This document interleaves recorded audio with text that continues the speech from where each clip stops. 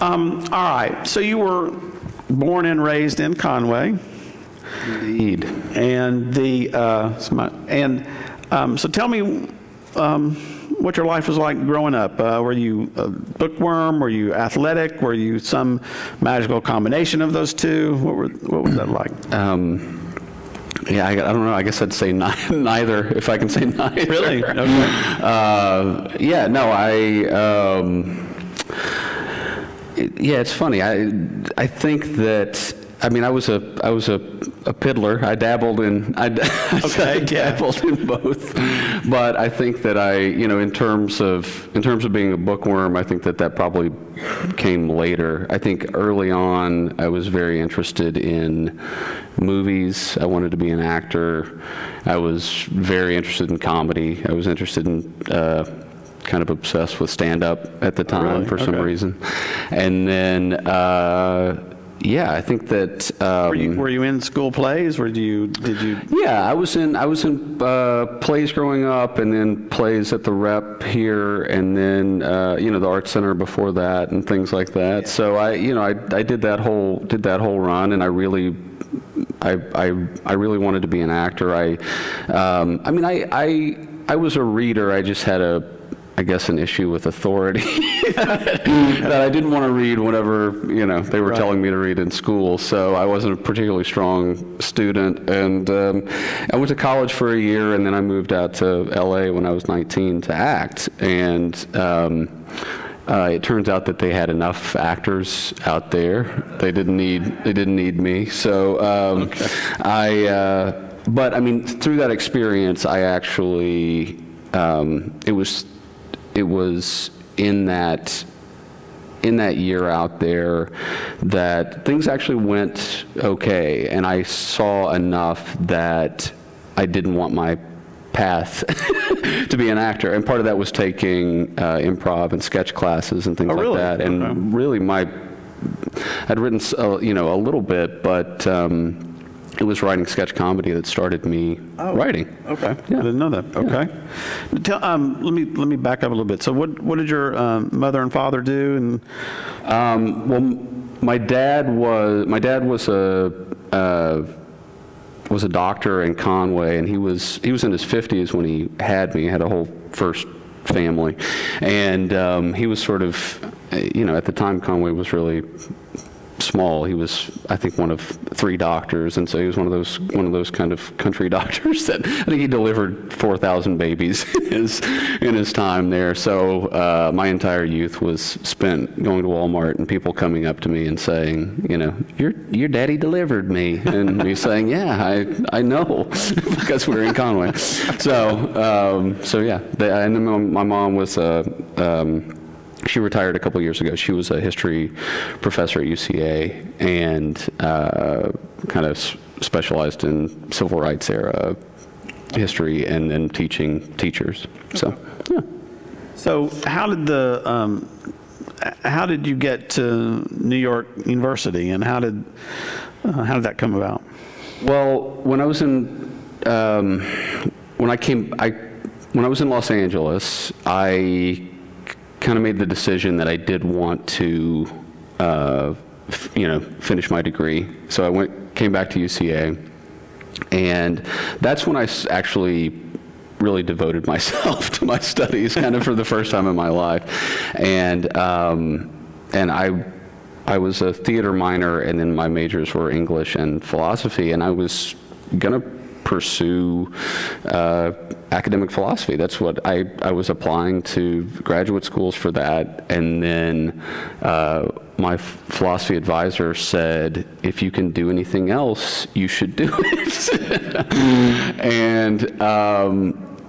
and I had written part of the beginnings of writing sketch in LA led me, when I came back, to start writing plays. I mean, I remember when I had Terry Wright, and he sent you my first one act that I ever wrote, and you were,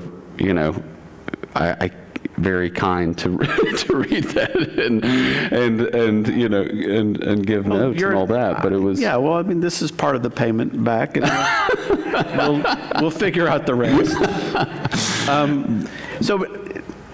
But did you apply to a whole lot of schools? Did you? I applied. I'd applied to 3 grad schools for philosophy, and then he said you should. He said really, and he'd seen a couple of plays that I'd written because we did productions of them at UCA, and he said, you should apply for playwriting if you really have interest in that. So I applied to 4 schools for that as well.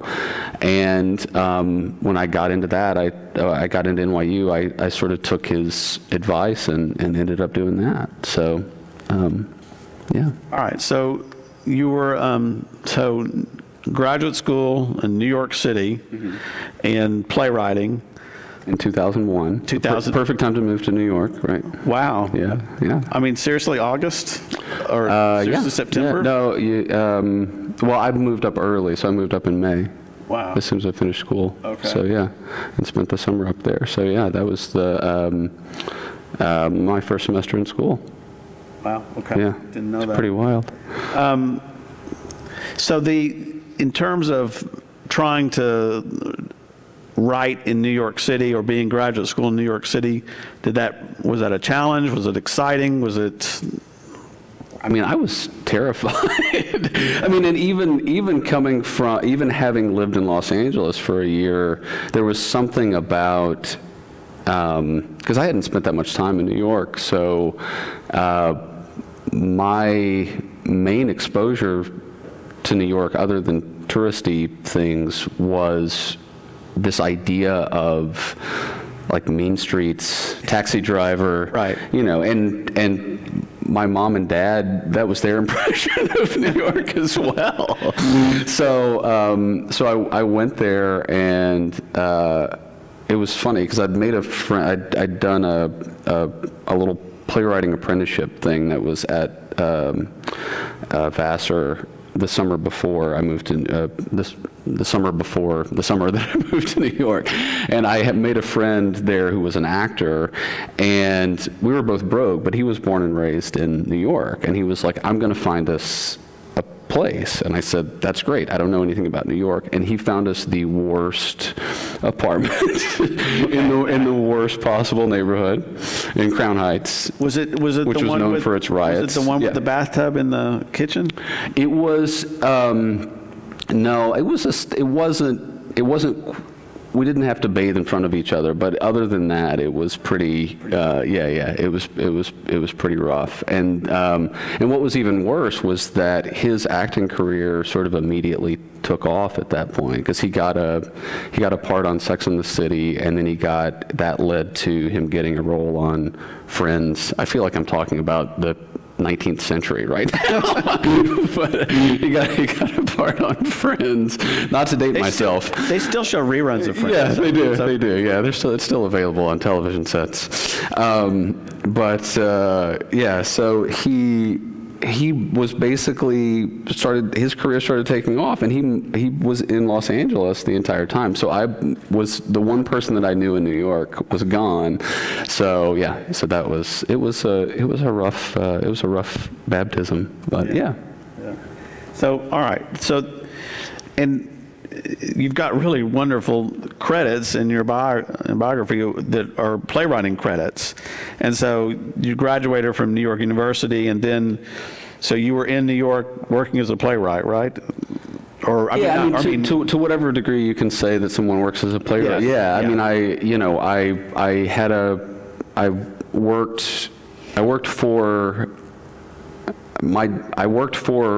I was writing plays, and then I was also working for another playwright, who's a guy named Frank Pugliese, who was sort of a writing mentor to me, and he works on House of Cards now, but he was. I worked for him during that time, and then I was just writing plays, and I was had $150,000 of student loan debt and was making $10 an hour working for him and writing plays. So it was pretty. Living in Crown Heights. Living in Crown Heights. So it was lean times. But I mean, thankfully that time was a really productive period for writing. I mean, the one thing that I'll say that, NYU absolutely did for me was taught me to write on deadlines, and it gave me 2 years to do nothing but write and kind of explore that, because I don't know that whatever the opposite of a polymath is, it wasn't that I just didn't know what I wanted to do. And I think that having the focus of that, of a program that was completely immersive was very helpful for me. So and thankfully I got some good readings and workshops and a couple of productions and stuff during that time, and that was all great. So, all right, now we'll go to the part about how did Love Guru come about? Well, I had a production of a play, and a friend. This woman I knew who was a manager. She wasn't my manager, but she was friends with Mike Myers, and he had came to the play with her, and I met him afterwards, and we talked for a little bit, and then the next day, his wife, Mike's wife at the time, called me and said, "Hey, there's a guy named Michael McCullers who had written Austin Powers movies with him," and she basically said, McCullers is no longer working for Mike. He's looking for somebody to come in a creative capacity, to be sort of a writing assistant / if it moves into co-writing type thing. So, I gave up that $10 an hour job, and I went to work for him, and I ended up working for him for 5. I mean, I didn't realize that I was going into working for him right as his sort of midlife crisis struck. So there were some unproductive. Well, there were some false starts insofar as we wrote a couple of screenplays together that were smaller and that he was going to do, and then he kind of ended up balking at, and then things like that. So yeah, but I ended up working for him for 5 years, and that was the culmination of it. Yeah. Right. And Love Guru came out 2008. Is that right? 8, I think that's right. Yeah. Okay. Yeah. It has been that long. Can you,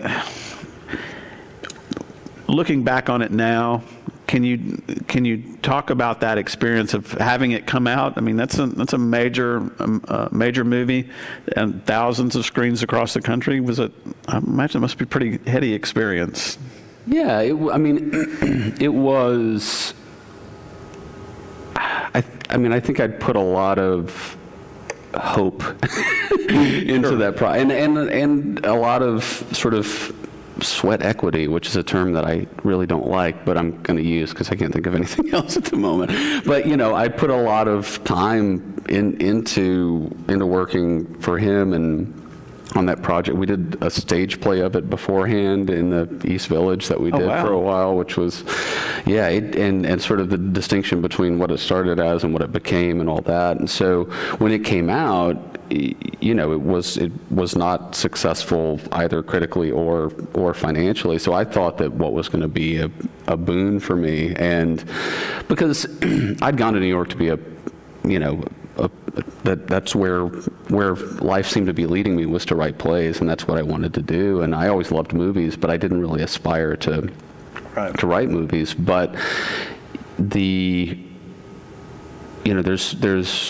seems to be a consistent theme of playwrights who are successful before they're 30 or so, and that's that they come from really wealthy families. So they spend their entire 20s, writing plays, and then, but when you accrue $100,000 and some worth of student loan debt, you sort of take that job, and I don't mean for that to sound like an apology for it at all, or for moving into the field. It's just I think that's sort of a crucible that every aspiring writer has to come to, and that's that, are you going to try to make your peace with you know, art versus commerce? You know, are you going to make your peace with that, or continue to kind of rail against it, or are you going to try to do what you feel is artful within that system, or are you going to try to work outside of it, or are you going to try to do both? And so that's, you know, that was a big question at that time for me, and not an easy decision to make. But you know, it's at a certain point I got so far down the road that I think, you know, there was no turning back. Well, right. I mean, you know, playwrights routinely today don't, you know, you'd ask any playwright of note in the United States, they're all working in film. I mean, Tony Kushner, and you can just go on and on. My most successful year, I made $7,000 as a playwright. Right. Yeah. Right. Yeah. So, yeah. So Love Guru happens 2008, and was there at some point in there where you like said, okay, you're moving back, you moved back to. I did, yeah, right after that. And part of that was the anticipation that I would be able to, you know, that I would, I'd been in New York for 8, almost 9 years, and I didn't want to go to Los Angeles. I called my agent, and I said, hey, I'm thinking about moving. And he said, great, you're going to move to LA. And I said, no, I'm going to move to Arkansas. And I said, does that matter? And he said, well, you haven't had a meeting in New York this entire time, so if you don't live in Los Angeles, I don't care where you live, live wherever you want to. It's still about taking a flight, you know, to get here. So, you know, so much of the industry is just centered there, and it's obviously becoming more of an opportunity to work elsewhere, but you know, it's still centered out there. So and post Love Guru, it's also 2008. We slide in the recession, and that I know I talked to you before about that. That was there a point after the Love Guru that you thought, okay, maybe I'm not going to be doing this, or? Yeah, I mean, I think there was a time of sort of wandering in the desert there for a while that felt, I mean, professionally and financially and otherwise. I mean, and we were, you know, my wife and I had a baby. We moved back here, and it was really it was hard because I was trying to, like, I moved back here. I immediately wrote a play. And then I wrote sort of a small character comedy as a screenplay, and then I sent that out, and my representative said, this is great, and 5 years ago we would have sold this for a lot of money, but it's not the same industry anymore. And so in that sort of post-recession time, you know, it was, I think there was at one point between, like, I want to say 2012 and 13, maybe 2011, 2012, where I think the number of movies that studios put out went from being 82 to 34. And so, you know, and as you guys can see from what's in movie theaters now, it's either movies over $100 million or typically under $1 million, and that's what people are making. Yeah. So yeah, that was tough. So I think from the experience and working with Mike, what I realized I wanted to do more character-based stuff. I wanted to get back to why I got into writing, and then I was watching these dramas on TV, and that, you know, it was also the time that I was in grad school was when The Sopranos was sort of at its height, and then after that it was just like, okay, well, what about moving into that? So that's when we, you know, sort of moved into that and started to find a little success. So and around this time you'd also met Ray McKinnon. Yeah, let's see, the War Eagle, Arkansas, which was a small feature that was made here in Arkansas, was at I think the second Little Rock Film Festival, if I'm not mistaken, and I came to that, and I was on a panel with Ray and Jeff Nichols, and we were talking afterward. I think I'd met Ray once before, but I guess we need to. Oh yeah, sorry, context. Yes, and he's an actor. He was in Deadwood. He was in Deadwood, and then he was the sort of the preacher who, gradually spins out on Deadwood, and then he was he was in The Blind Side. I was about to say yeah. I think maybe that's got to be his most recognizable. Yeah. But he's also a writer and a really great filmmaker, and so we were on this panel together, and we started talking about. Afterwards, we were talking, and I think we just started talking about like Southern characters, because a lot of the focus of it was, sort of Southern films, and we were, I don't know, we were just like cracking each other up about stuff, and then he had this idea of doing he said he'd always wanted to do kind of like a half-hour like sketch show based entirely in the South. And then I started talking about, I'd seen an example, they do these things in southern Italy that are very regionally specific but comedy, and they're just sort of these series of short films. And so we started talking about doing, well, what if we did a sort of southern version of that? And so we came up with this idea of the show called The Dirty South, when we would just do either 3 or 4 sort of short films in half an hour. And I think we wrote about 8 of them, and then we shot the Dwight David Honeycutt for Conway School Board, which was a little comedy piece, and then we shot Spinola Pepper Sauce Company, and then right after that was when Rectify got picked up. So it sort of never. Yeah. All right. I want to stop with Spinola Pepper Sauce Company, because we're going to try to see that right now on our wonderful new equipment. And this is about a 5-minute short film.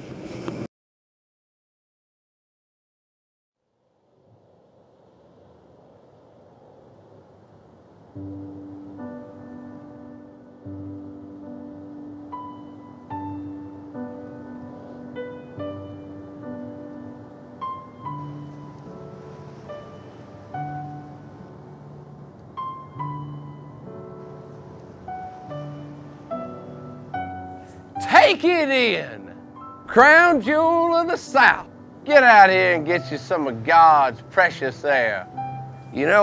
People like to say that Louisiana begins at Lake Providence, Louisiana, but we like to say that Louisiana begins 6 miles north, Spinola Pepper Sauce Company. 67 acres, 19 different pepper varieties, from anchos to poblanos to Pakistani reds. Come summer, this will all be peppers, far as the eye can see.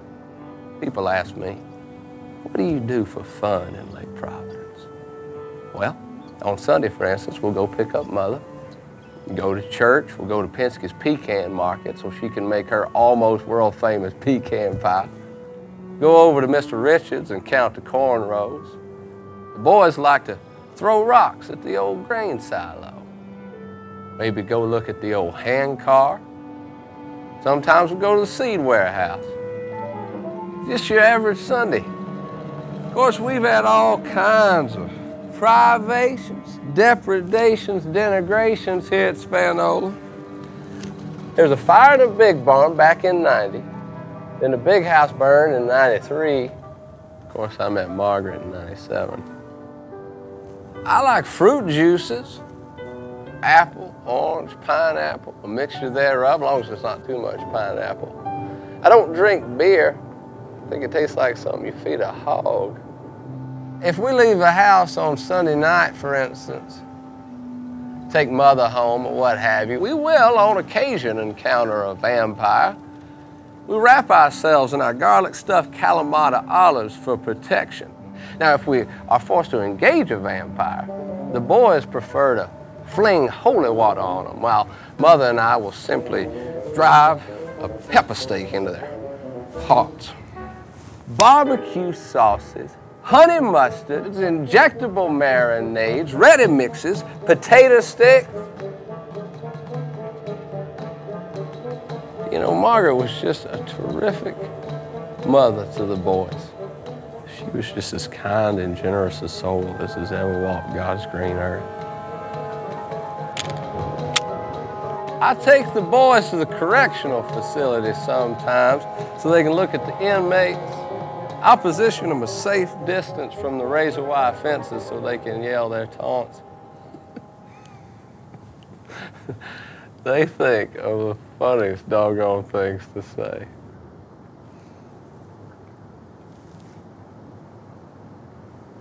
You know, my sister is the only one who still embraces religion, yet her husband came out to be a homosexual. What do you suppose that means? Sometimes I wonder if I should let my boys go on living in a world like this. You grow numb. I'll take a switchblade knife and I'll press it against my arm and I will open up the blade deep into my flesh just to feel something. Anything at all.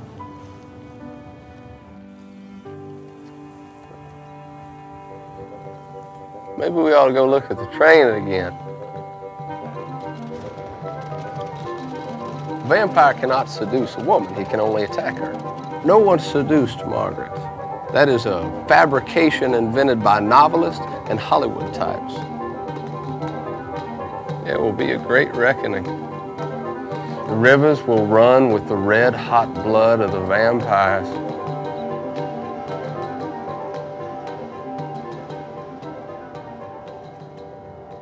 I tell the boys, if you see her, your mother is not your mother anymore. They understand. We'll do what we must to survive. Maybe we'll go back in there, sidle up to a big old piece of that pecan pie. Some meals you remember. It was a good day though today, wouldn't you say? Indeed.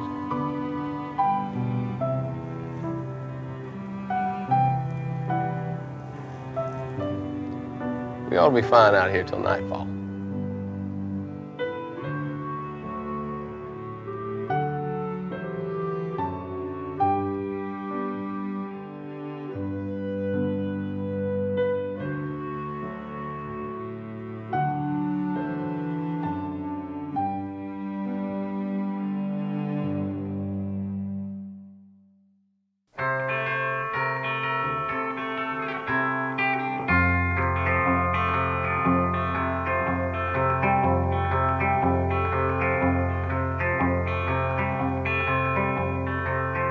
With a vampire's kiss, I got a vampire's heart. Now I don't roll out of bed till after dark. See my teeth so sharp and my blood so still. You know I could drink the world and never get my fill. And when I come, I will come on like a dream,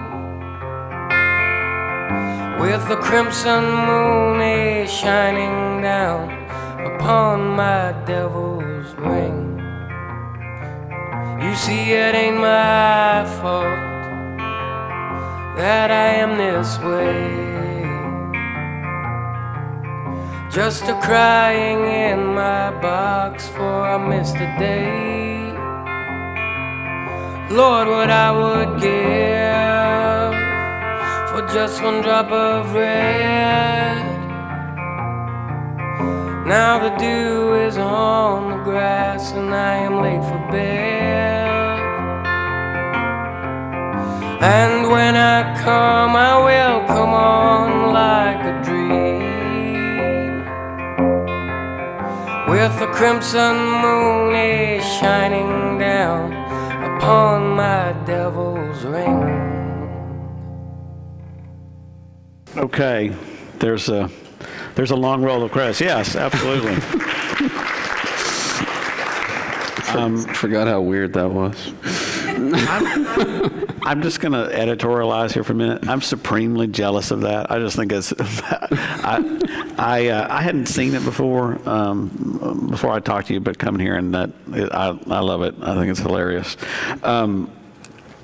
So it was directed by Ray McKinnon. That was one of the things I missed in the credits. But so now you have a relationship with Ray McKinnon, and so so Rectify comes the Sundance series is. Y'all are talking about it, or he's talking about it, or? Well, when he sold the script, he wrote the script on spec, which means he just wrote it and then tried to sell it, and AMC bought it, and then AMC said, "We're going to do this. We love this show," and then they said, "We're going to do it. We're going to do this." This Walking Dead thing first, and then we're going to do it. Yeah. And then they did The Walking Dead, and so many people watched it that they were like, yeah, we're probably not going to do this little show about a guy who was on death row for 18 years anymore. But the same company that owns AMC owns IFC and Sundance was getting into original programming. And at the time, I mean, it had been like a 3 or 4 year process for Ray. I'd read the pilot and really loved it, and he wanted notes on it. I gave him notes on it. And then, so as we were doing this stuff, we also wrote a half-hour comedy together during that process. And then all of a sudden, Rectify was going, and it was going to be a 6-episode first season, and they wanted him to hire a couple other writers, and he hired this guy, Evan Dunsky, who created Nurse Jackie, and then he got, my friend Michael and I had written a show called The Rec, which was set in the world of college football, and we'd sold it to AMC, and it was our sample, so he actually sort of got 2 for the price of 1 there. So yeah, so we joined the Rectify room, and we're part of that early season.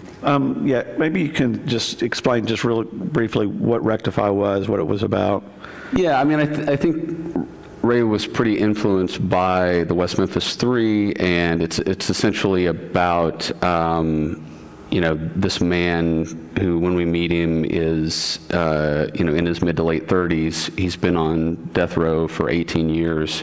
He was convicted of murdering this girl when he was 18, and he spent the same amount of time of his life out in the real world and then on death row, and then he is released on exculpatory DNA evidence and sort of returns back to this small community where he grew up and with his family, and it's just about him kind of reassimilating back into life. And yeah, it's a really sort of small, lilting little show, and I was really honored to be a part of it. Okay, I'd love to talk to you a little bit more about that, but let me talk about Quarry. So how did Quarry come about? How did we get to? Well, when my friend Michael and I were in the Rectify room, I was in LA and I was staying with him, and so we were in the writer's room for a few months, and about 2.5 months, and while I was there, we were sort of working on, we'd sold this show, The Rec, to AMC, which was, they sort of did the same thing to us that they did to Ray, where they said, this is our next show, and then they said, it's not our next show. So because we'd sold something together and now we were on the staff together, they said, our representatives were saying, you guys should do something else together. So we started talking about what to do. And we wanted to do he's from South Carolina, I'm from Arkansas. We wanted to do something set in the South. We were both really intrigued by the 70s. in the South. We started doing some research in terms of kind of Dixie Mafia at the time. This was pre-Justified and all that. And then we found a series of books by the writer Max Allan Collins, who wrote Road to Perdition, and he wrote this series of books since starting in 1975 up until the present about a guy who returns home from Vietnam and is sort of pulled into this world of criminality and becomes a hitman. And so we sort of took a lot of the ideas that we had about what we wanted to write about and kind of adapted that. I mean, because we talked to Max and he was very open to however we wanted to adapt it, which was great. And so, yeah, we ended up kind of writing the first season as really kind of the creation story of how this guy got to be the guy you meet in the novels ultimately. But yeah, so we wrote it, we sold the pilot to HBO, and HBO owns Cinemax, and initially they said you can either be in development at HBO or we will shoot the pilot if you're willing to put it on Cinemax, because they were trying to legitimize, you know, Cinemax at the time. And so we went for that because the road is paved with people who have development deals at HBO that don't ever get anything on the air. And so we shot the pilot, and this was, I think, 3.5 years ago, maybe, that we shot the pilot. Yeah. All right, let me. Yeah. Why don't we show the trailer of Quarry, and then we'll continue. Just over there. Yeah.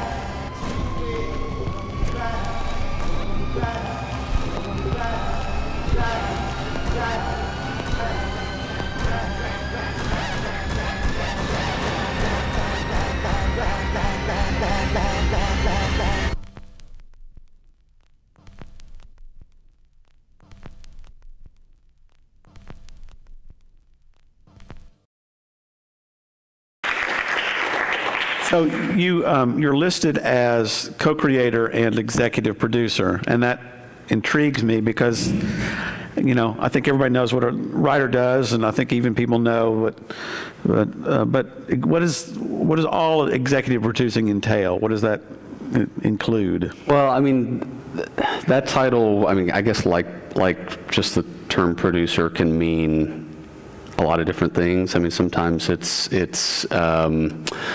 someone that is with the production company and they came to set once. You know, the guy that owns the production company. Yeah, so it's just a title and name only. Right. Yeah. But in terms of being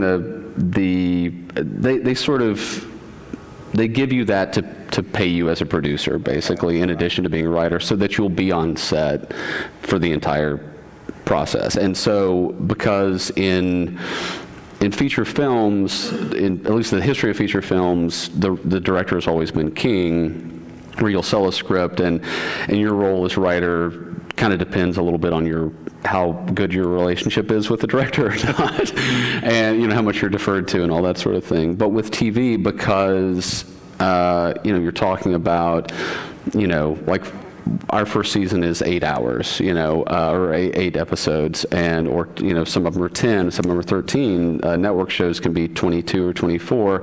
Then you're talking about, you know, the creator needs to be there because to work with the director to say, hey, I need you to get an insert shot of this because this this bottle of water is going to pay off in episode 5 of season 2, you know. So that's, you know, that's part of that. But it's, you know, I don't know, as a title, it can mean a lot of different things. Well, I guess that's the other question too, because going from a playwright and then going to write a feature-length screenplay, screenplays are what, 120 pages? I mean, that's a rough estimate. But then to write 8 hours of a show and also keep that whole world in your head, that's a different trick, isn't it? I mean, that's a different skill set. Yeah, it gets overwhelming, and it's a little bit. I mean, I think that I'm gradually sort of acclimating my way to do that, just in terms of starting to think about something. Because, like, for instance, when you go in, if you're pitching a feature film, you're pitching the story. You're pitching, this is 90 to 120 minutes, and here's what happens in this, and this is why you need to buy this or produce this or whatever. And when you go in and pitch a TV show, you're really pitching the characters, and you're really pitching the main character, and you're really pitching that arc of what that character does. So when David Chase went in and was pitching The Sopranos, he wanted to talk about how fascinating Tony Soprano was going to be over 50 or 60 or 70 hours that you're going to watch him, or Don Draper or Walter White or any of the people that we know from the TV shows that we see. So and you eventually have to tell them exactly what you're going to do, right, and how you're going to get there and all that sort of thing. But really, that's what you're selling them on. Okay. All right. I think maybe now we can sort of open it up to questions. I'm sure some people have them. I have my handy dandy stack of note cards here, and there's some questions I didn't get a chance to get to, but I don't want to. I don't want to trap you here forever. So we're going to try to get a microphone down. It's actually kind of a little bit hard for us to see, but if you just sort of raise your hand, and I think Logan over there is raising his hand.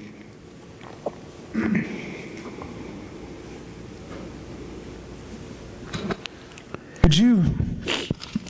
Hi. Hi. Could you, you talked about, selling shows, and when you went to sell Quarry, what was that experience like walking into the room and hear these execs and boom, what are you feeling? I mean, the first couple of times I tried to do such a thing, it's pretty terrifying. And, I think it's just, the process is really just trying to out prepare everybody else because they may ask, sometimes sometimes those meetings get so tangential, like when we went in for this, it turned out initially we went into HBO and they had a whole set of questions about what the first season would be, and where do you see this guy in season 5, and things like that. And then we went into the meeting with Cinemax, and one of the executives there was a huge fan of soul, 70s soul music, and because our show was set in, we spent 30 minutes talking about 70s soul music. So it just depends on on the audience there. But it's really, as the sort of market gets more and more competitive, then it really is just about being so prepared to sort of show them and tell them exactly what the show is and why. You're selling your passion as much as, it still has to be a compelling, piece for them that fits into whatever box. Like, you wouldn't be in the room if it's not something that when they hear the log line or what it's about or whatever, that they're potentially interested in. So a lot of those meetings are showing them how much you know about this world, and how passionate you are about this world. So, thank you. Yeah, absolutely.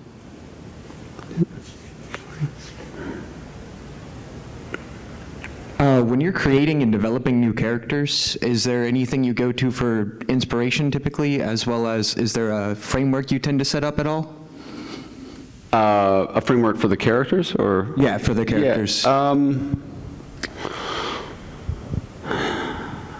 I think that if it's for I think it just depends on how large or small the character is going to be.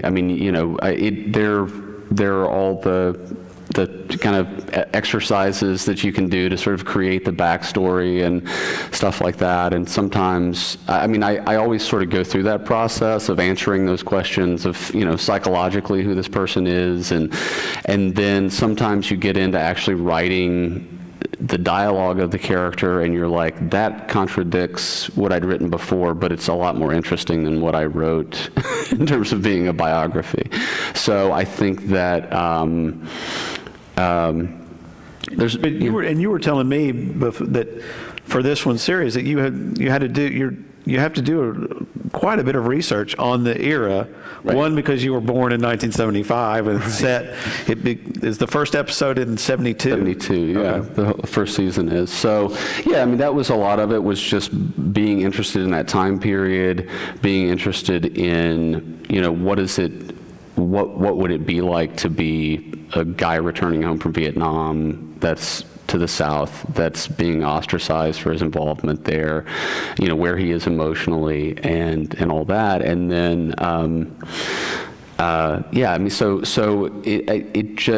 and then sort of looking at the characters that you create in aggregate and sort of saying, all right, we have this ensemble, like, what do we need here? And sometimes it's like, my God, we need, when you're dealing with material like this, it's like, man, we could really use a laugh.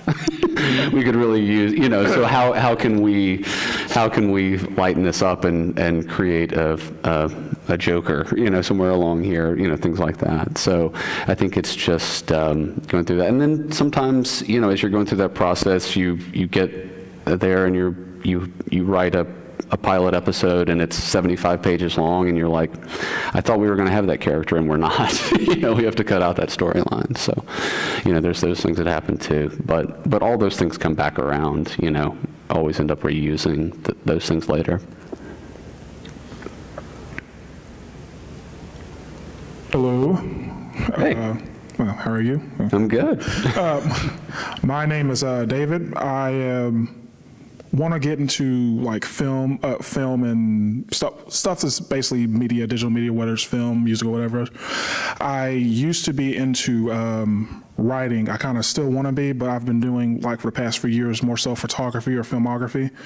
But I want to get back into that kind of writing mindset or landscape, because what I used to do was like write when I felt bad or write when I felt something. It was basically like troubled youth kind of thing for me. So it was like writing to get better. Yeah. So for all the stuff that you wrote, what kind of struck a chord for like certain things you end up like ever like getting produced into something? Yeah, I mean, I think the main thing is to try to, because it again gets back to this sort of art versus commerce, and, you know, can you take those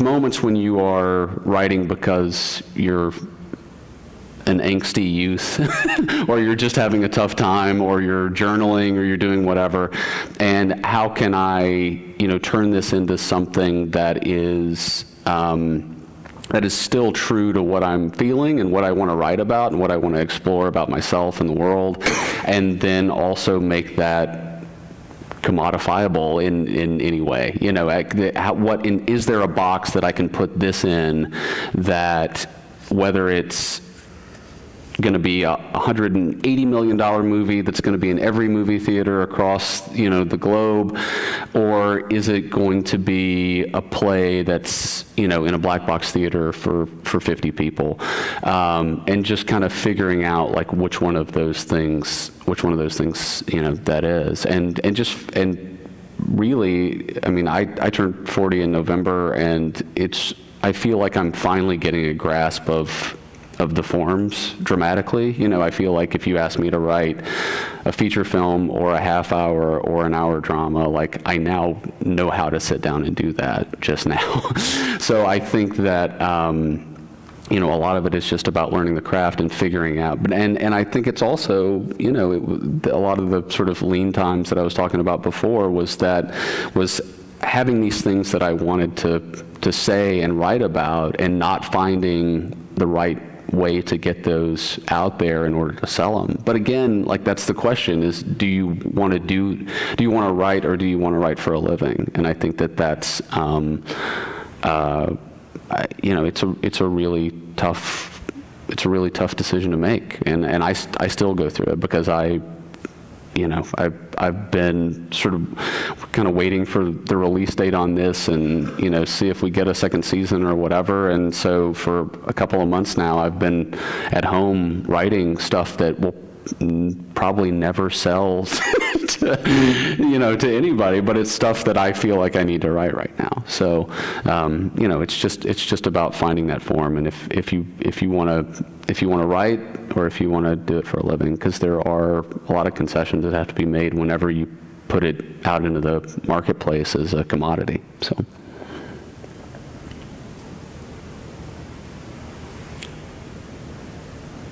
I got just a real quick question. The writing process, I understand lots of people put words to paper, and depending on their mood or what's going on in their lives or what they got in there for a creative idea.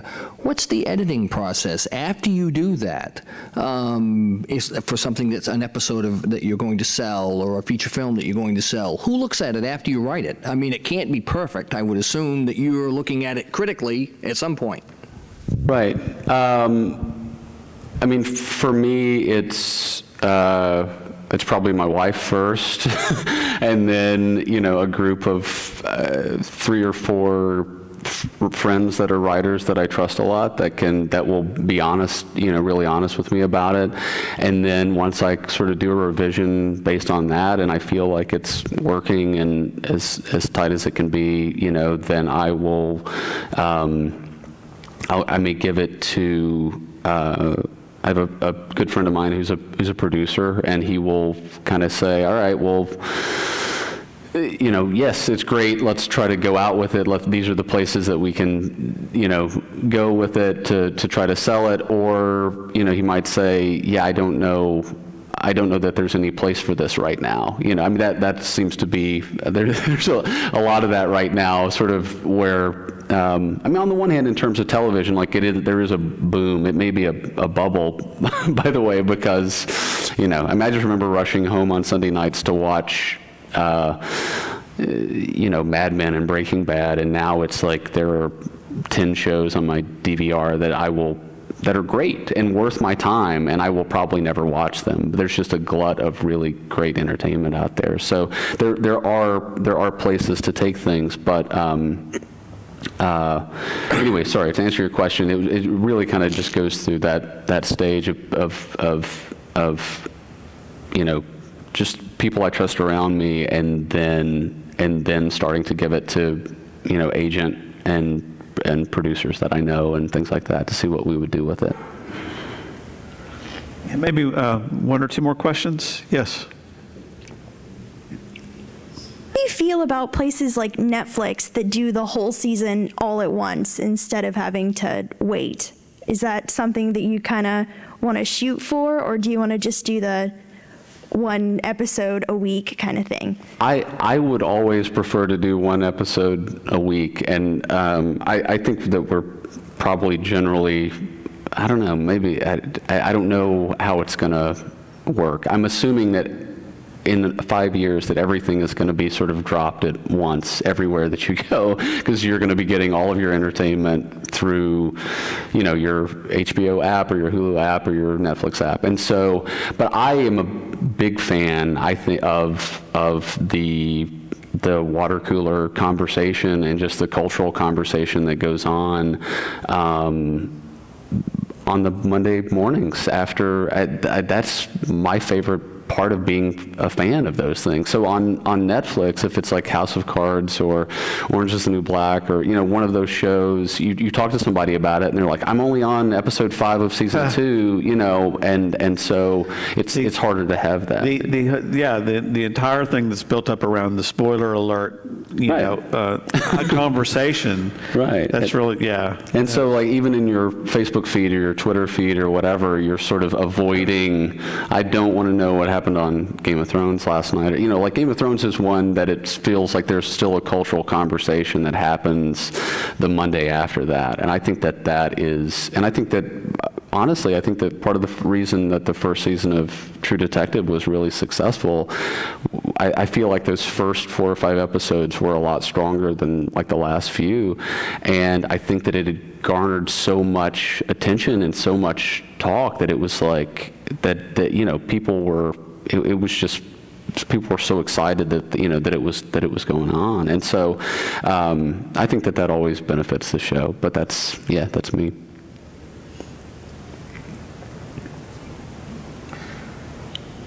Thank you to Matt Chase for Yes, thank you. with the microphone. Yes. I've never really been a writer myself, but writers are always interesting people when I meet them. But you seem like you write a lot of stuff in the South, because it seems like maybe that's what you know. Like, how hard is it to, like, especially like Quarry and stuff, to like immerse yourself in a world like that for so long and then have to deal with outside world? Like, did your education in philosophy like help you to like cope with the world? I mean, I'm sorry if that's like a too personal of a question, but it's just like, that's really interesting to me, to like be like you having to separate like your real life from that life, and like how introverted does like it make you? Yeah, I mean, I think that the key for me is not to do it more than, you know, 6 or 7 hours a day.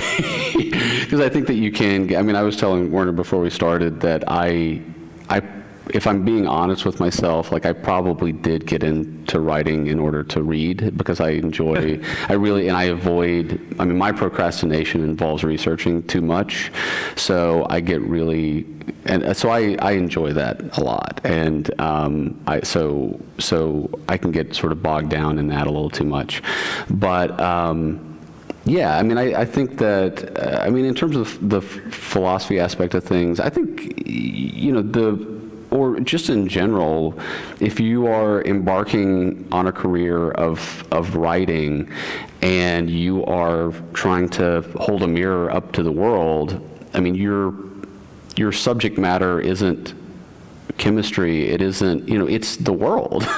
So you get to know about whatever it is that's fascinating you at that moment, and so that's great. And sometimes the things that I'm really passionate about or fascinated with, or can go down a rabbit hole in terms of researching for 6 months, like a lot of people have no interest in whatsoever. And then other times, you know, it's like, okay, well, that hits a chord. You know, it's interesting that you're talking about that, because it always fascinates me about, when talking to writers, people that write a lot like you, and that what do you think is the most basic trait that you have that you feel like lends itself to you doing what you do? I mean, what is it that you possess that you think makes it, at least this writing, possible? Man, that's a really good question that I'm not sure that I know should talk to my therapist about and figure out. But no, I mean, I think that two things. One, I think that early on in my life, in terms of wanting to be an actor and wanting to like entertain and get people's attention, that's an aspect of it, and that sort of synthesized later on with a genuine interest in, I mean, just I was listening to an interview with Tony Hoagland, who's a poet that I absolutely love. Well, okay, I want you to continue, but if you get a chance, go look at Graham Gordy's Facebook page, if only for the very reason you can read lots of great poetry, because Graham posts the greatest poems. Okay, I'm sorry, continue. Well, I mean, poetry is something that I feel like I can read and really enjoy, because I have no interest or no aptitude towards writing, so it's pure pleasure for me. But I was listening to an interview with Tony Hoagland, and he said, they said, what is your desire? Like, what is it that you want people to feel when you write a poem? And he said, well, the first thing is, isn't that clever?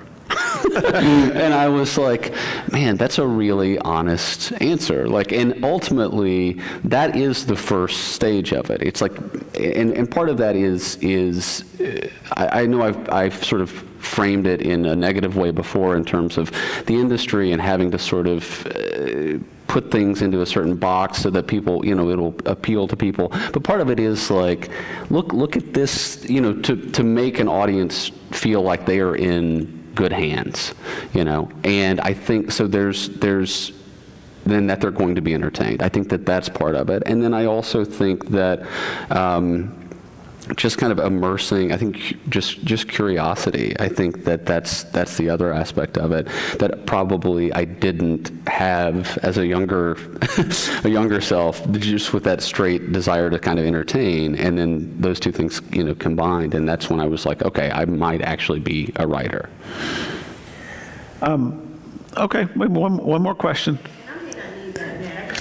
Yeah, she can.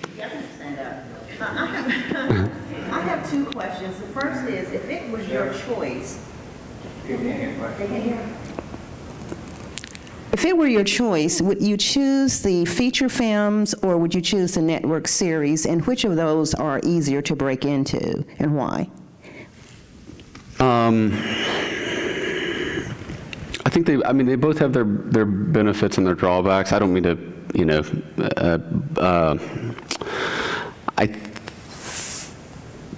there's something,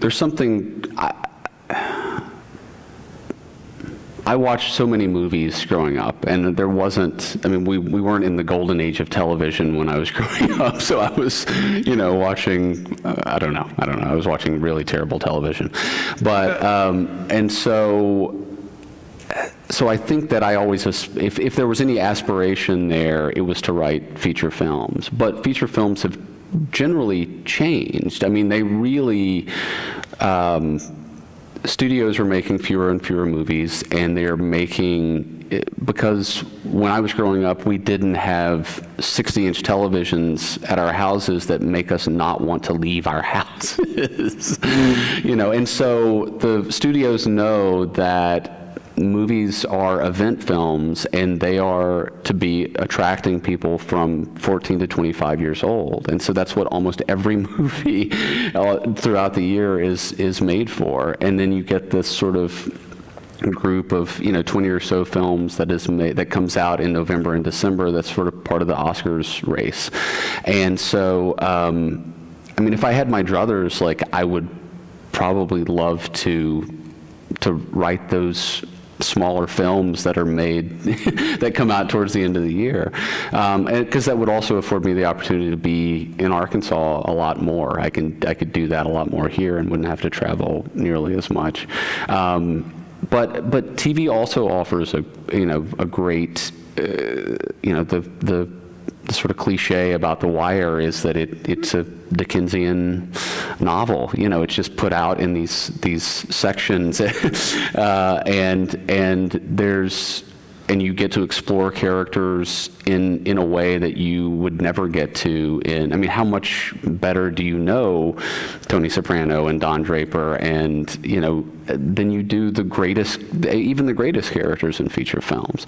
So there's real benefit to that too. So that's a totally waffling answer, but it is genuine. Like, I think they both have, you know, benefits and drawbacks. Do you outline? I do, yeah, and I find it pretty necessary. I mean, I think that the key to my outlining seems to be, like, if I'm on page 5, I want to know what happens on page 30, but if I get to page 30 and it's exactly the way I thought I was going to get there, it's probably wrong. Like, there should be invention along the way. Yeah, I mean, that seems real to me, this idea that, because people ask me, do I outline, and I don't, but because I want the surprise of getting there, and I think, you know, that seems to be like, you know, because otherwise, if you're not surprising yourself, then yeah. Well, a lot of the times, this sounds somehow mystical or something, but like the movie or the TV show is like telling you what it is. You know, that you're just more drawn to certain characters than you are to others. You're more, you know, and all of a sudden it's. I mean, there's a character on Quarry, sort of one of the other hitmen that was like a pretty minor character in the pilot, and then, you know, he and his mom somehow became like my favorite things to write in the entire thing. And part of it was that it is more sort of the more comic relief aspect of it, but it's, yeah, sometimes those things kind of take over. So, yeah, I think outlining is really helpful, but I also thoroughly encourage moving away from the outline as you go. So. I want to thank Graham Gordy again for being here. Thank y'all for coming out tonight, and we sure appreciate it, and stay tuned for the next event, which may be fall of 2016. We'll see. Thank y'all. Thank you, guys.